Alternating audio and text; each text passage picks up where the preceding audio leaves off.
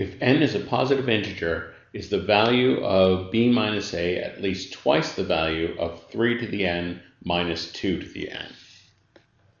Well, statement number 1 tells us that a equals 2 to the n plus 1 and b equals 3 to the n plus 1.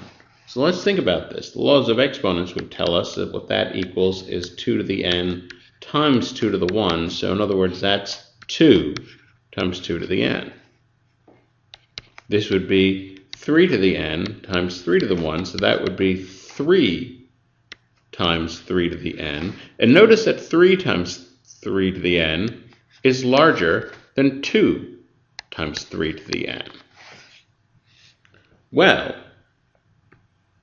b minus a would equal 3 to the 3n minus 2 to the 2n. This would be larger if we replace this with this. It would be larger than 2 times 3 to the n minus 2 times 2 to the n. And of course, that's equal to twice 3 to the n minus 2 to the n, twice the statement that we're interested in. So, turns out that this piece of information does tell us that b minus a is greater than twice of that expression. So this statement by itself is sufficient. Now forget everything about statement number 1. Statement number 2 on its own tells us merely that n equals 3.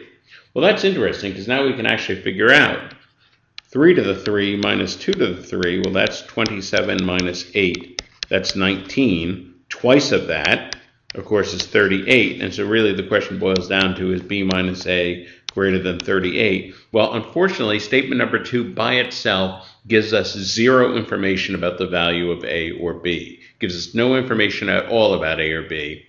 And so by itself, statement number 1 is insufficient. Statement number 1 is sufficient. Statement number 2 is insufficient. Answer choice A.